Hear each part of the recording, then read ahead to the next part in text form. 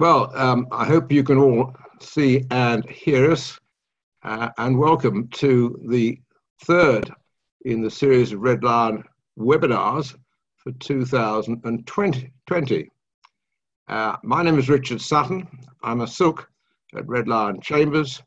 I'm broadly based in criminal work, but specialised in corporate crime and revenue work as well, both prosecuting and defending. Before we lose the screenshot, which I hope you can all see, because you're going to be disappearing very shortly from your screen, can I just mention Tom Davis, who's assisted us all very much in the presentation of this webinar. To say you won't see his face for very long, but thank you, Tom, both in research and indeed putting together the IT presentation. So thank you very much indeed for that, in case I forget.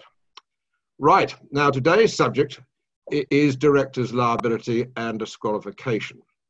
I think we need to define our terms from the outset, as it were, particularly in relation to what is meant by director, because as you will hear later on during the course of the webinar, that has widened quite considerably in the last few years. We're not only going to be looking at the position of de facto directors, that's to say those who act as directors, which may include those who are formally nominated and those who are not. But we're also going to be looking at, obviously, shadow directors, and now, and more importantly perhaps, members of the senior management in a corporation, together with other officers of the company. And you'll see that, in fact, the liabilities that we're looking at tend to extend further than just those directors who are formally nominated. We believe this subject may become fairly topical in the near future, simply because of the crisis with the coronavirus.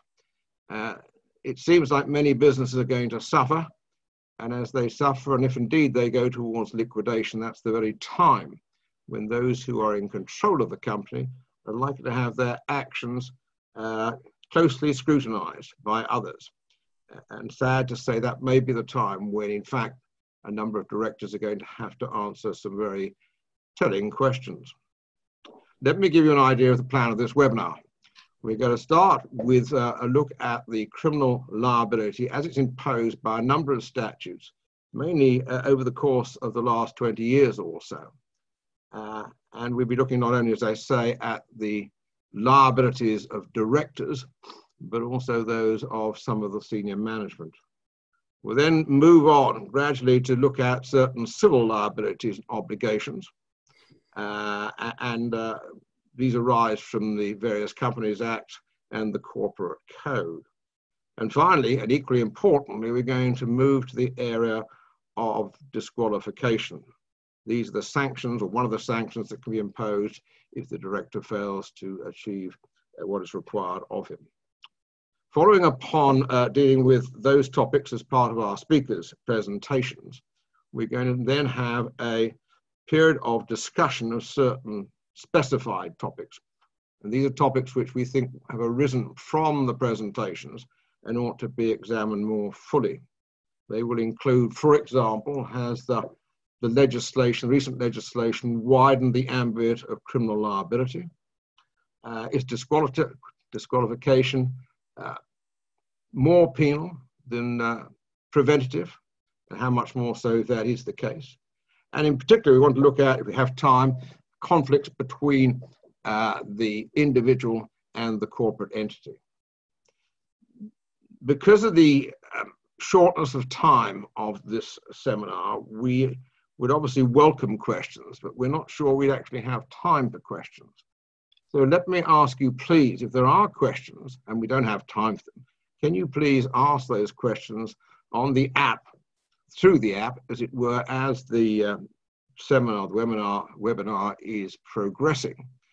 We will then assimilate those questions, and indeed we'll provide answers, either if we have time in this lecture, but I suspect we won't, or by sending those answers to those who request them online, because our two speakers have kindly offered for the few days after this webinar to deal with those questions. Can I just please say, questions about the content of the webinar is not an offer for free advice.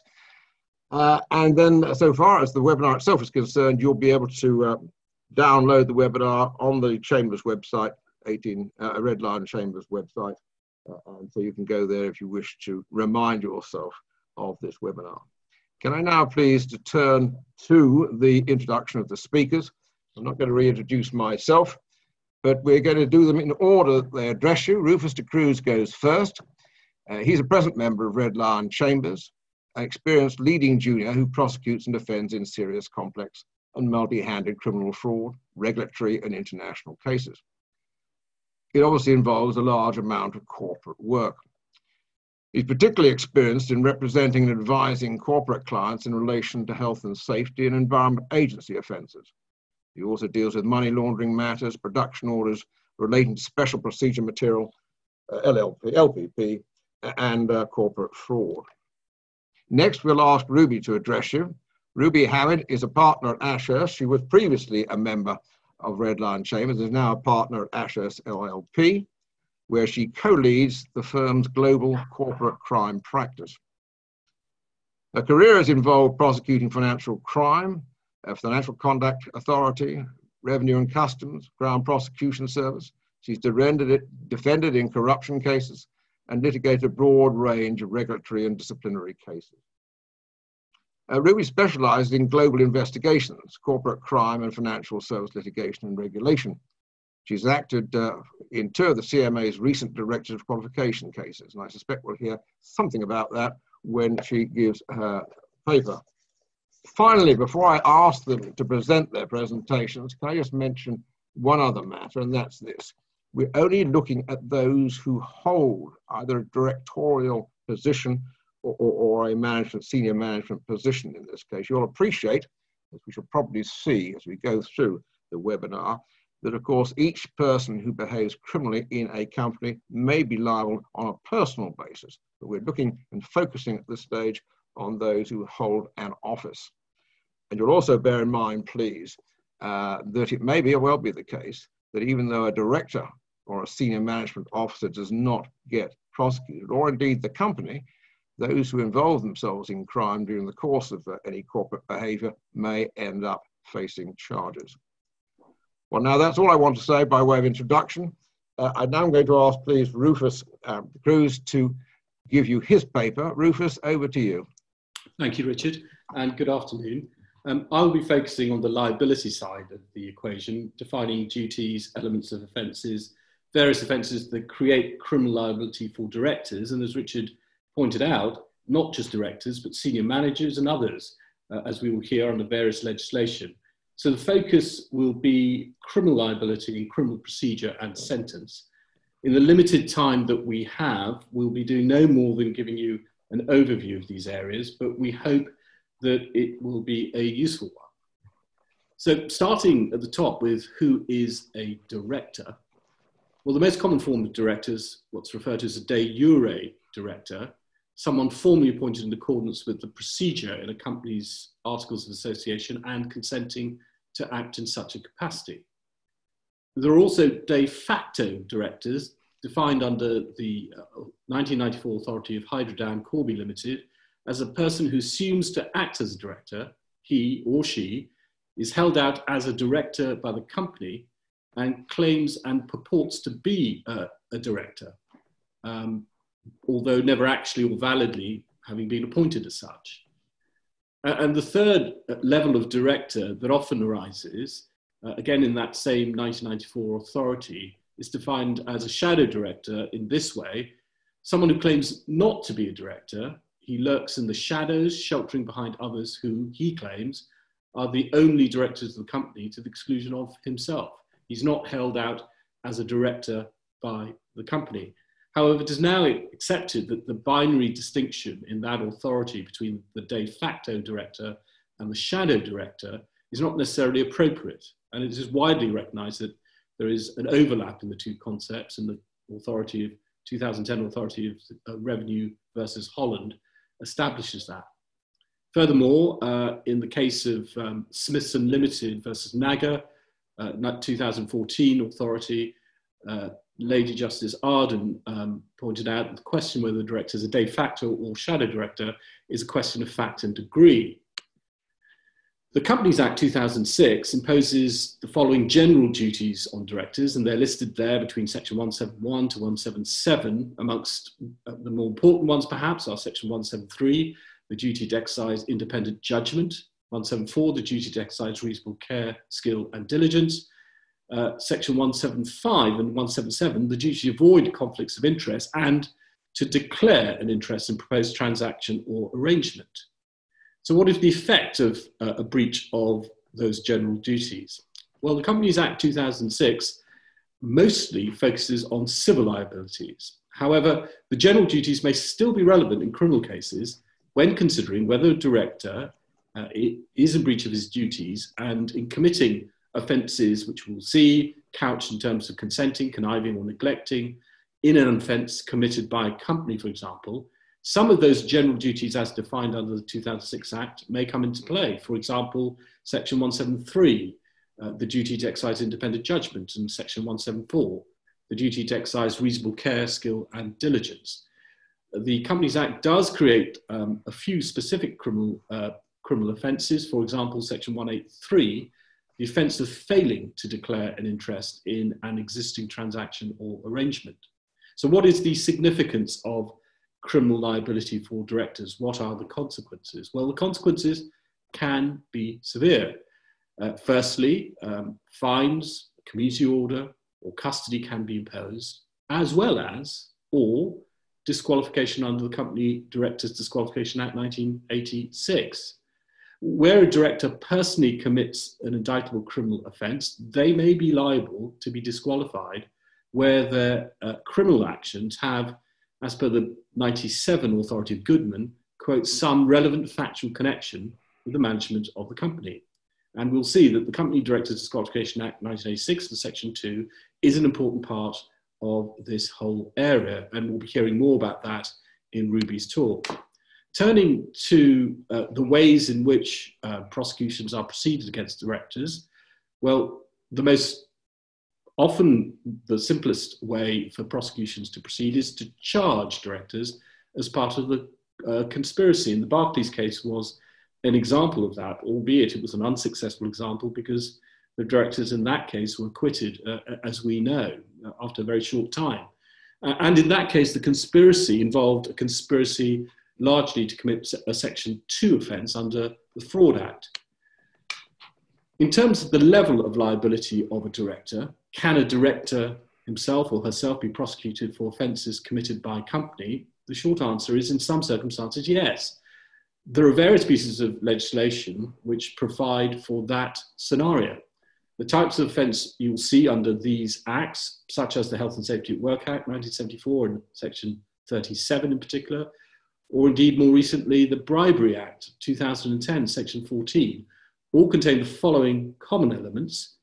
An offence is committed by a body corporate, but 2, with the consent, connivance, or neglect doesn't appear in all of the offences, but in some, on the part of not just a director, as we've already stressed, but very often a senior manager, secretary, or similar officer. But also, in terms of the concepts of de facto director and shadow director, what is important is a person purporting to act in such a capacity. And lastly, the offence, therefore, is one committed by the director, senior manager, officer, and the body corporate. And in those circumstances, the director shall be guilty of that offence and shall be proceeded against and punished accordingly. The level of liability, therefore, is secondary liability because it's secondary to the primary liability of the company itself. And as I mentioned, in these offences, where consent and connivance are involved, sometimes neglect is an additional limb, sometimes it is not, as we will see. So, looking at those concepts, what do they mean, consent, connivance and neglect? Well, the old authority of Huckabee and Elliott provides simple definitions. Consent, an offence is committed with the consent of the director if he is well aware what was going on and agreed to it. Connivance, on the other hand, is an offence committed where the connivance of the director is equally well aware of what was going on, but his agreement was tacit, not actively encouraging what happened, but letting it continue and saying nothing about it. Or in those instances where neglect is in limb, an offence is committed with the consent of the director if he has, quote, omitted or neglected to do something which he or she ought to have done. And it's important to note that the behaviour, knowledge rather that the behaviour is legal, is irrelevant, as the Attorney General's reference number 1 of 1995 establishes. The Crown do not have to prove that the director had knowledge of each individual instance of malfeasance by the company. Knowledge of the policy to participate in that behaviour is enough, as the authority of Hutchins and Cheryl Lambus in 2011 established. In terms of instances of consent, connivance and neglect and further definitions of how that's applied, in this case, the authority of Witherspoon, another old authority, 1978, still holds good. There, in that case, the following points were made in terms of the nature of the offence. Firstly, the question is whether the director has failed to take some steps to prevent the commission of an offence by the corporation. Secondly, if the taking of those steps either expressly falls or, 3, should be held to fall within the scope of the functions of the office which he holds. In all cases, accordingly, the functions of the office of the person charged with a contravention, in this case, Section 37 of the Health and Safety at Work Act, will be a highly relevant consideration for any judge or jury. And lastly, the question whether there was on his part, her part, as the holder of his particular office, a failure to take such a step which he or she could have taken will fall to be answered in the light of the whole circumstances of the case, including the state of mind of the director for the need for action or the existence of a state of fact requiring action to be taken of which he or she should have been aware. So those are the basic definitions of consent, connivance and neglect. As we've indicated, there are slight variations in those concepts in the particular offences under particular acts. So for example, under the Bribery Act 2010, Section 14, and Fraud Act 2006, Section 12, the elements of liability are only consent or connivance. Neglect is not a limb that attracts liability. And if we look at the Bribery Act 2010, we see there under Section 14, that under Section 14.1, Section 14.2, the offence, as I've indicated, is proved to be committed with the consent or connivance, but no mention of neglect. Neglect doesn't apply. And those who are caught by this section are A, a senior officer of the body corporate or Scottish partnership, or B, a person purporting to act in such a capacity. And it goes on, the senior officer or person, as well as the body corporate or partnership, is guilty of the offence and liable to be proceeded against and punished accordingly. And so again, we see it's not just director, but senior officer who is defined in the Act as a director, manager, secretary, or similar officer of the corporate body. So a wide definition which could potentially cover a wide number of people. And this reflects what we were saying earlier, about who may be liable in such circumstances. It's not the labels under which people perform their tasks that matter, but rather the scope of their duties and the actions which they carry out in that context. Moving on to the Fraud Act, Section 12, again, you'll see under Section 12.2, very similar wording. That is consent and connivance, no neglect. And again, those caught by Section 12 are director, manager, secretary, or similar officer of the body corporate. There are offences where neglect is also included as an additional element. For example, the Environmental Protection Act 1990, Section 157, as I've mentioned, the Health and Safety at Work Act 1974, Section 37, FISMA, Section 400, the Enterprise Act, Section 125, and the Insolvency Act, Section 432. And if we look at an example under the Environmental Protection Act 1990, Section 157, again, you can see that the elements are consent, connivance, or to have been attributable to any neglect on the part of, and again, wide definition of who may be liable, director, manager, or other similar officers of the body corporate, or a person who is purporting to act in any such capacity. Similarly, if we look further on at a case under the Environmental Protection Act, Dhaliwal is a case in point where the defendant was a sole director and shareholder of Skip Hire Company that was storing mixed waste materials rather. And the local authority discovered the site, discovered that the site was it was in breach of environmental legislations and not in accordance with its license. The defendant was warned about the breaches, failed to heed them, and was prosecuted. And in that case, the defendant was convicted and given a £25,000 fine and an order to pay £25,000 of prosecution costs. No separate penalty was passed on the company. And you'll see from the dicta of the Court of Appeal that they upheld that conviction and chose not to interfere with that sentence. An authority in 2015 in the same area of the Environmental Protection Act 1990, Albert Skip Hire, in fact a case I was involved in, that again involved a company that was dealing in waste materials and was said to have been in breach of both the Pollution Prevention and Control Act and the Environmental Protection Act 1990.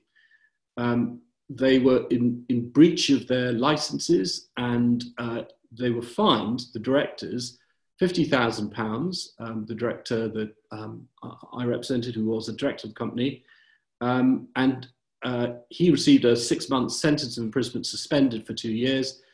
The second defendant was in fact acting in that case as a shadow director, prosecuted and convicted as such, received an immediate custodial sentence, which concurrently totaled 12 months, and both were disqualified as directors of a company for 10 years. So the sanctions can be severe, and the authority of Crown and Powers is interesting, only to make the point that in addition to fining and custodial sentences and disqualification for lengthy periods, a company or director may be proceeded against in such criminal proceedings for the proceeds of crime. And that's in fact what happened in the case of Powell. So that is an additional level of sanction that can be pursued in these circumstances. In terms of Section 37 of the Health and Safety Work Act, again, we saw that this included the limit of neglect as well as consent and connivance. You can see that under Section 37(1). Again, set out in a very similar way to the wording under the Environmental Protection Act. And examples in terms of authorities where directors and companies have been pursued is Thirlwell was one, a 2016 case, which resulted in a fatality, sadly, when equipment toppled and fell on the employee, Mr. Williamson, causing fatal injuries. And as a result of that, the company pleaded guilty and was fined £166,000. The appellant pleaded guilty to an offence under Section 37(1), that he had connived in the commission of the offence or that neglect was attributable, and he was sentenced to 12 months imprisonment.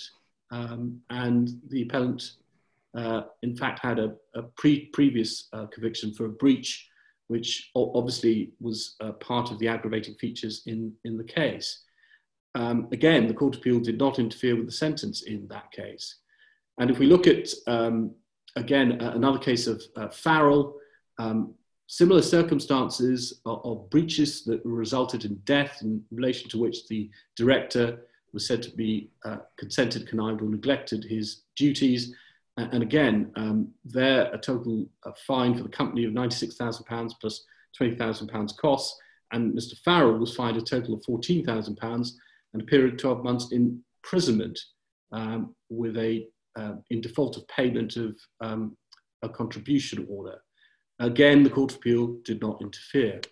Looking at other offences where which are caught under this or other legislation, FISMA Section 400, the officer as well as the body corporate under Section 401B is guilty of the offence where, and it defines again consent or mentions consent, connivance or neglect as the relevant limbs.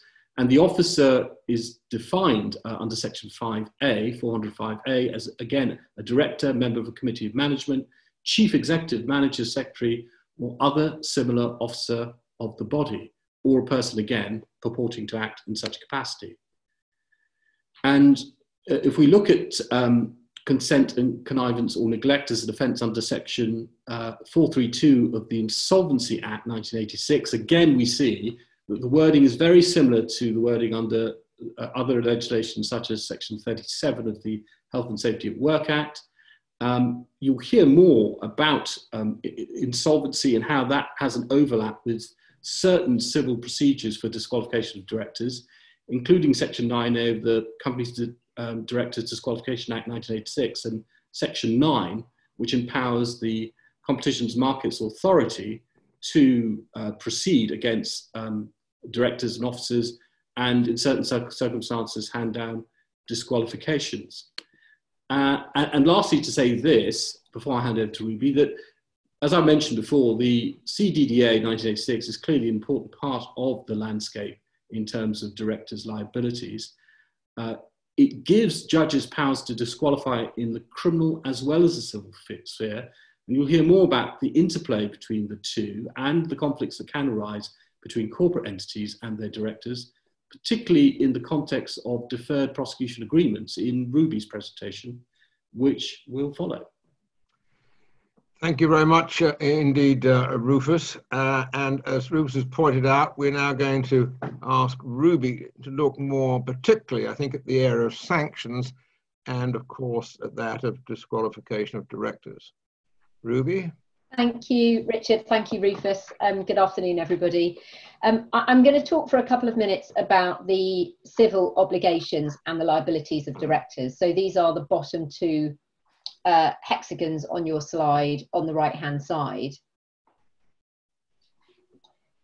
So I've put into the next slide some of the areas from which civil and regulatory liability flow. It's a number of different sources for company directors, notably the Companies Act, which Rufus has made mention of, but also in relation to listed companies, a number of pieces of legislation, including the Corporate Code, the listing rules, and the Market Abuse Directive. The Corporate Code is enforced by the UK Listing Authority. It's a principle-based standard of best practice, which is published by the Financial Reporting Council. And what it provides is a set of go-to principles which are best practice for corporates in the UK. A new version of it came out in July 2018, and it applies to accounting periods for companies which commence after the 1st of January 2019. And it brought with it a number of changes which relate to areas such as stakeholders, corporate culture, diversity, remuneration, and also sustainability, so the environment, the social, the governance element. Rufus has set out the statutory duties of directors which are codified in the Companies Act 2006, and I note here that part of a director's obligation to promote the success of the company, that's the section 172 obligation, is his or her role in ensuring that the company has in place the appropriate procedures and controls to prevent criminal activity. So this is where we see the implementation of, for example, adequate procedures to prevent bribery, or the facilitation of tax evasion, or where we see the importance of structures and policies to adhere to health and safety or environmental regulation. So essentially the flip side of some of the liabilities that Rufus has been talking about. It's the Companies Act that provides the framework for the responsibility of a director to ensure that those criminal offences are not committed. And I think on this point, it's worth mentioning that for a listed company, there's also the Listing Principle 1 obligation that a company must take reasonable steps to establish and maintain adequate procedures, systems and controls to enable it to comply with its obligations. FSMA is an important consideration, as is the senior managers regime for anyone who is a director or a senior manager of a financial services firm.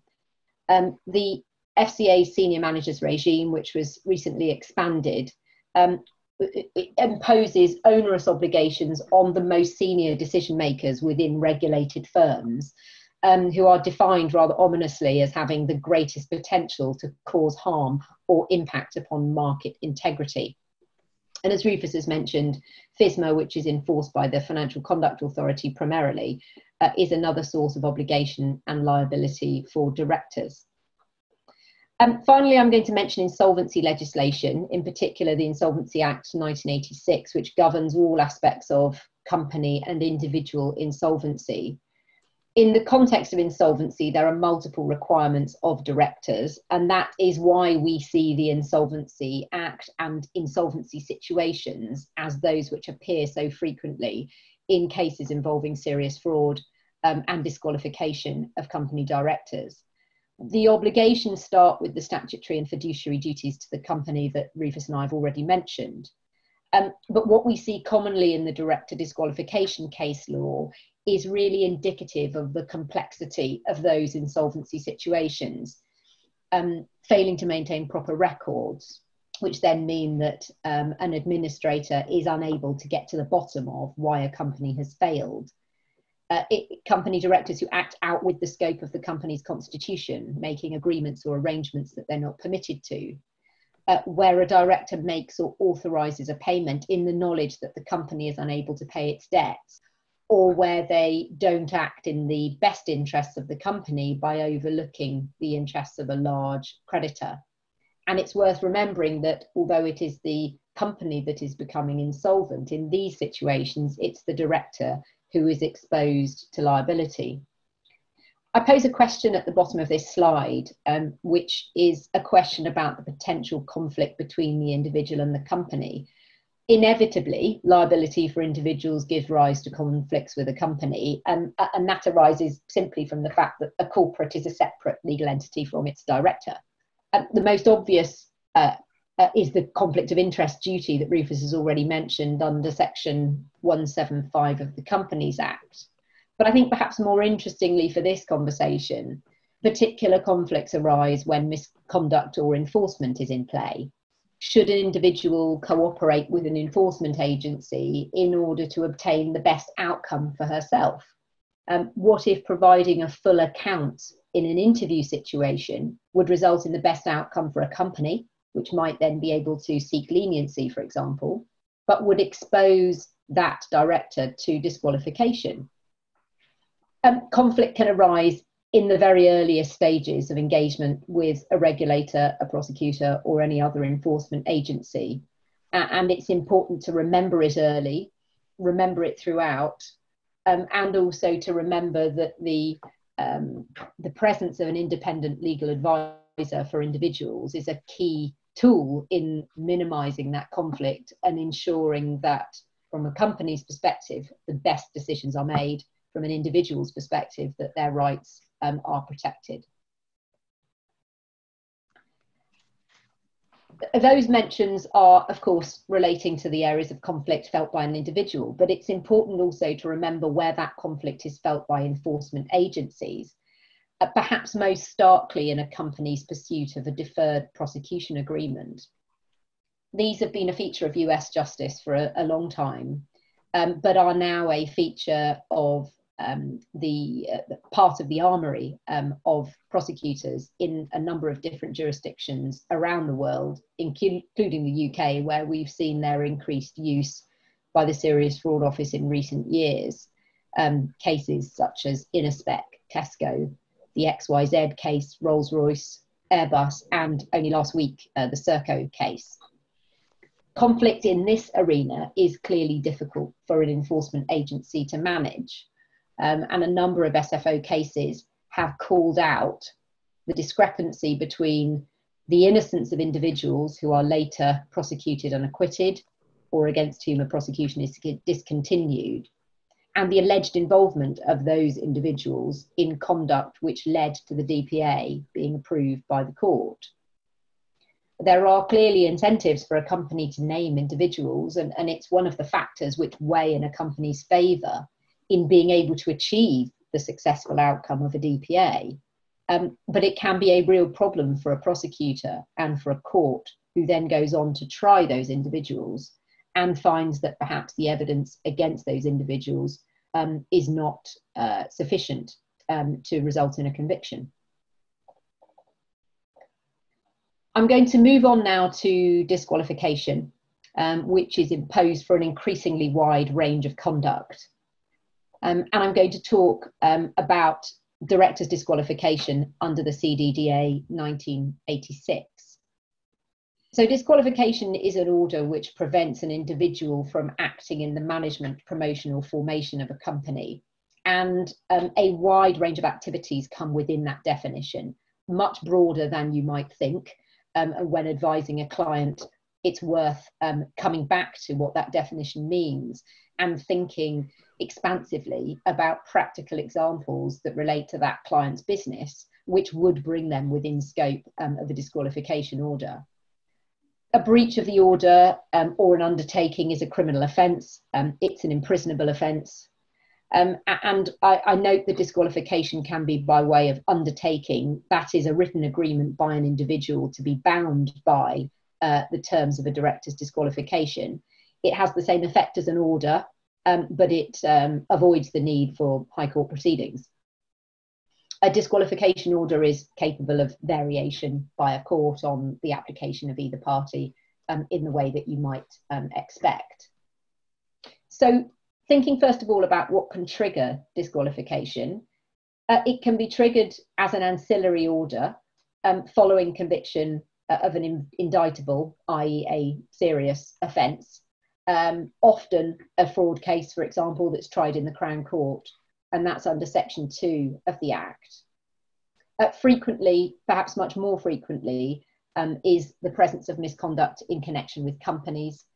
Often Companies Act offences, such as, for example, a Section 386 duty to keep accounting records. And regular examples are things such as a director who allows a company to continue trading when it can't pay its debts, not sending accounts and returns to company's house, not paying for or accounting for the tax that's properly owed by the company, or this is where perhaps the criminal element is more likely to come in, using company money or assets for personal or non-company benefits. Insolvency matters I've mentioned. I should note that automatic disqualification in most circumstances applies in the case of a bankruptcy. And also in the case of breaches of competition law, which I'm going to come on to talk about in just a moment, those under Section 9A of the Act. So a disqualification for some offences is for a minimum of 2 years. For other offences or breaches, there is no minimum, but there's a 15-year maximum. It's plainly a serious and significant order. And it comes about where there is both the combination of a qualifying offence and the presence of conduct which is said to indicate that a director is unfit to continue to be a director. So in essence, it is a public protection measure, which is there to prevent an individual who is unfit to be a director from threatening the public. I've noted on this slide that the court needs to conduct something akin to a sentencing exercise in order to determine the appropriate term. The leading case of Sevenoaks sets out the tariff for disqualification, and it sets out 3 brackets, the lower, the middle and the upper bracket, which are essentially 0 to 5, 5 to 10 and 10 plus years, and gives indications of the types of characteristics of conduct which would place an individual within one of those 3 categories. The question of the sentencing exercise that's carried out when an undertaking is in play, I think is a really interesting and important one. And I think there is a question over how confident an individual can be that that exercise is carried out properly by a public authority, where a matter does not go anywhere near a court. And unlike the DPA that I've mentioned already, which is subject to court approval, an undertaking isn't subject to court approval. It's something which is approved and agreed between an individual and the public authority. And the sentencing exercise, as I'm sure all of you on this call will know, requires an examination of facts and then a consideration of aggravating and mitigating factors in order to reach a term which is both fair and not excessive. So as I say, serious orders, they can be for long periods. Certain public authorities are increasingly requiring longer periods as a way of operating public deterrence. And I think what's important to remember is in any of the types of cases that Rufus and I have talked about, that consideration of the risk of disqualification needs to be had early and again needs to be considered throughout the case. So who seeks disqualification? Well, it's a wide range of enforcement agencies. It's worth noting that members of the public can report a company director's conduct as unfit, and the Revenue, BEIS and the CMA are perhaps the most common. I'm going to go on and spend a couple of minutes now talking about directors' disqualification in competition cases. You may be aware that there has been a huge increase in the use of disqualification as an enforcement tool by the CMA in the last 18 months. Although the CMA has had the power to impose disqualification for more than a decade, it's really only in the last 15 months that power has been used, and there have now been 19 disqualifications in that period, along with clear statements by the CMA that they intend to use them in every applicable case. So a director's disqualification in a competition case follows the same format as it would for an insolvency or a company matter or following a conviction on indictment. They, again, have the same maximum, and the threshold is that an individual needs to have breached competition law and that their conduct needs to make them unfit to be involved in the management of a company. Applications are by way of a High Court application if they go to court, but I should note that 18 of the 19 disqualifications have been by way of undertaking, and only one case has been to court. It was decided earlier this month, and so that's an important indicator, I think, of how crucial it is that the authority is behaving in a way which is fair, because it's not under the gaze of a judge. I think one point to make on applicability is the breadth of a disqualification order for competition cases. They can be imposed where a director has contributed to the breach of competition law. That's perhaps unsurprising, but it's not only those who have been involved, it's those who ought to have known that the conduct which took place was a breach of competition law. That's a broad, a very broad aspect of this provision. The first test case that I've mentioned that came before the court earlier this year and was the judgment was issued in July was part of the residential estate agent investigation run by the CMA, which was into a cartel in Somerset, and it was based on the involvement of an individual who had no involvement in day-to-day sales. He didn't attend the meetings during which the infringing conduct took place, but he was aware of the cartel and he took no steps to prevent it or to end his company's participation. And that failure to prevent, essentially, is what the court concluded meant that he should be disqualified as a director.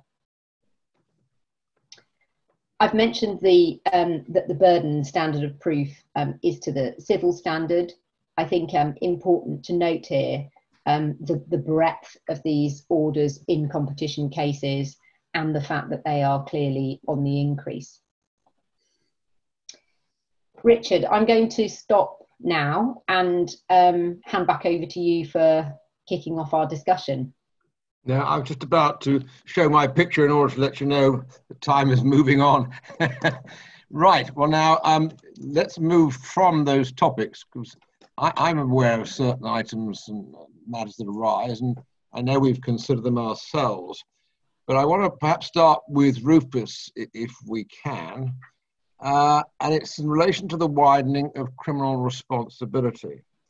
I mean, as Ruby has pointed out, the Companies Act and solvency regime have always been there, but it seems in the last 20 years or so, there's been a massive increase in the widening in the liability of directors and indeed managers.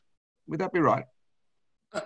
Yes, I think that is right. I think it's self-evident from, if you take the simplest test, the number of different pieces of legislation, some of which we highlighted in my part of the talk, that are specifically focused on wrongdoing by not just directors, as we know, but others holding a similar position. So the mere fact that there are so many pieces of legislation that specifically create liability for directors and similar people of similar standing within the company is an indication of the widening of that liability. But it's not just that, it is the way in which then the offences are couched, because, as we've said, it isn't just directors who are caught by this, it is also not just senior managers, but managers, secretaries, other similar offices, other kinds of wording that are used in all the different pieces of legislation.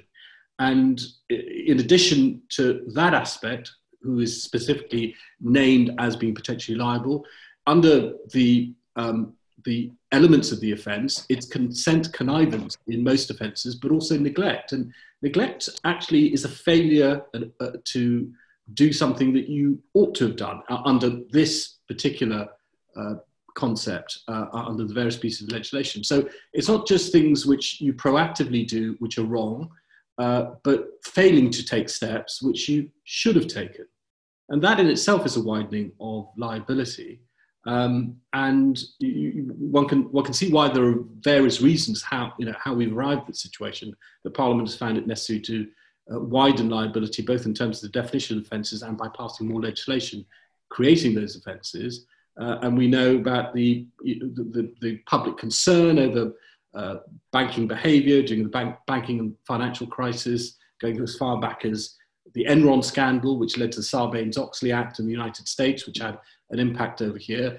And two of the things that arise from that is, I think, a feeling that is quite broadly shared, that it isn't enough just to go after companies in order to ensure that companies stick to the rules. You have to make senior managers, executives, directors also responsible. Otherwise, the behaviours of company or the behaviour of companies won't change. And unless you have both an approach, a twin track approach that makes the corporate liable, sometimes criminally liable, as well as the directors and senior managers, you can't affect the type of cultural change that needs to be affected. So it's really threefold, is it? There's been an extension in the areas covered by the legislation. And we've seen, obviously, there's different matters like competition, for example, have become more a concern. Or we then get legislation which deals with it in specific terms, as it were. So we get an increase, do we not, then, in the areas where there's legislation. We then get the increase in the number of people who are liable within the corporation. Yes. And this means that what? It goes outside board level? It could go outside board level, yes, because it's not a manager who has no overall control. Yes. May still be responsible despite the fact that, for example, a director's not. Yes, that is possible in relation to particular wrongdoing. I think that I think what you've got to also consider is all these pieces of legislation have been passed. Another part of the equation that people frequently raise is, well, the powers are there. To what extent are they being used? And that is a question. So all this legislation has been passed. It has widened liability. Are the powers being used by regulatory and prosecutorial authorities as widely as they should be? So having been given the tools to do the job, are they actually implementing those tools? Are they using them in order to affect the change that is desired? And the third thing to be aware of is this, is it not the increase in the liability by the introduction of neglect? And that means that you have to be alert to the fact that simply not knowing what is going on may in fact result in you being prosecuted, you as a director or manager. And that's a limb beyond connivance, which is actively turning a blind eye, as it were, knowing what's going on but doing nothing about it. But neglect is a further widening of liability, there's no doubt about it, because it's saying it's not just enough that you do your job properly, you've got to supervise and oversee that the company and those who are responsible in specific areas like environmental protection, health and safety, are also doing their job. So it imposes a kind of supervisory burden on directors. They can't just sit back and read reports in board meetings and be satisfied they're carrying out their duties. Yeah. They have to be more proactive than that. Yep. Ruby, turning to you for a moment, you briefly discussed tariff, as it were, in relation to disqualification. Is there a difference between the tariff in criminal cases where a director has been found guilty of crime and the civil cases, or are they much the same? Well, I think superficially they're the same, Richard, but when you look at the authorities, I think they're very different, because the court is having to place side by side conduct which is considerably more serious objectively on the criminal side than it is on the civil side. So the insolvency authorities, which is in the main where the case law comes from, because of the fact that it tends to be in insolvency situations that disqualifications are imposed, you're looking at serious dishonesty in the criminal sphere against, for example, the conduct of the director I mentioned in the estate agents cartel, who was aware of anti-competitive behaviour going on in his company but did nothing to stop it. And when you compare that sort of conduct and even more serious conduct on the civil side against what you have on the criminal side, I think it is very difficult that the tariffs appear to be the same. Sevenoaks is a very broad approach to this, the three buckets in which disqualification cases sit. But I think it's very difficult to look at them one against the other, and to feel that defendants or directors in civil situations are getting a fair term. A more sort of direct and personal question. Do you feel, therefore, that disqualification imposed in the civil area is more penal than preventative? Well, it isn't supposed to be. You know, this is supposed to be about the protection of the public from somebody who is unfit. But there are situations where, for example, a company which is the subject to a competition investigation is not able to be fined because, let's say, it has no revenue or turnover, or where an individual is not able to be the subject of competition proceedings because he or she no longer owns the company which was responsible for the breach. And in those circumstances, perhaps the only tool that's left to use against this individual is disqualification. And I think it's important that public authorities are reminded that this is a tool for prevention and not a tool for punishment. And of course, it's incredibly punitive to take away somebody's ability to earn a livelihood. Very often, the age of people who are disqualified means that the order is career ending. And clearly it prevents somebody from earning a living unless they want to go and do something that's entirely different. But it has a huge economic impact on an individual and the company that they run. And I think they are orders that shouldn't be dished out too generously. In the criminal sphere, often a period of disqualification sits alongside a period of imprisonment, so its practical application is limited. But in the civil sphere, then that's clearly not the case. So, I think they can be used in a way that appears to be punitive. Can I? Thank you very much. Can I ask both of you just to give some consideration to this matter? We had a lecture during the course of the seminars last year, I think, from the director of the Serious Fraud Office relating to deferred prosecution agreements. What is the position of a director if DPA is actually agreed with the company? I'm appreciating the director may well have been involved in the negotiations, but does that prevent a director or indeed senior management from being prosecuted?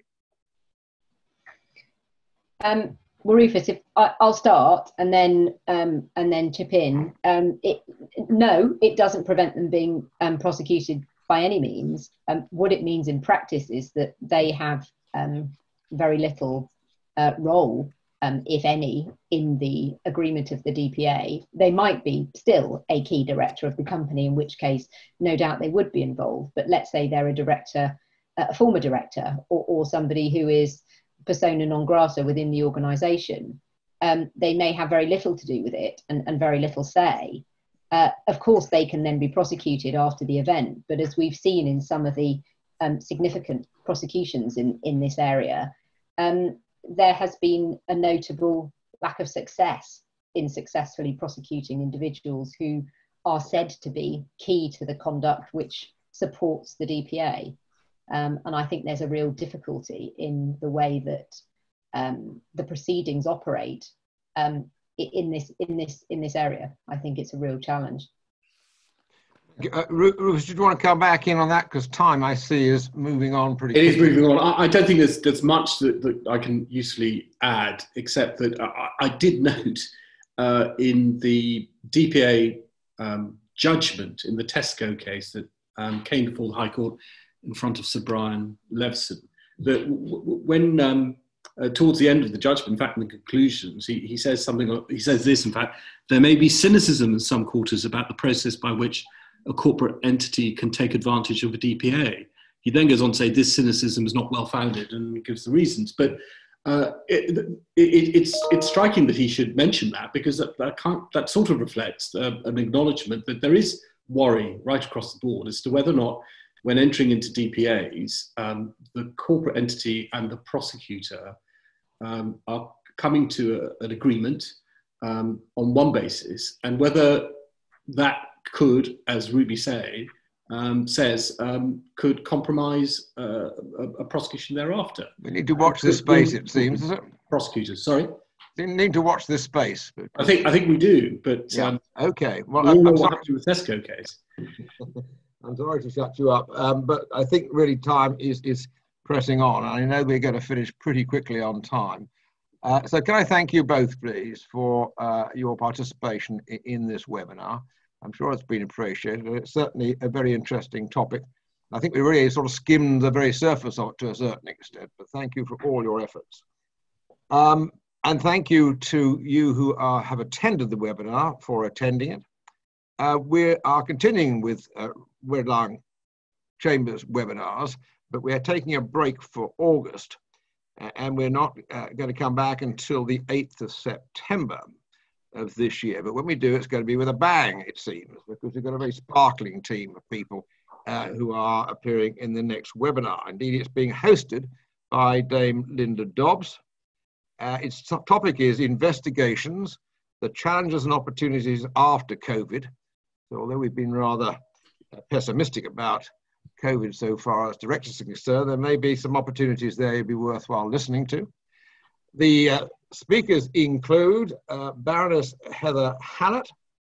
She's the former Lady Justice of Appeal and Vice President of the Court of Appeal Criminal Division.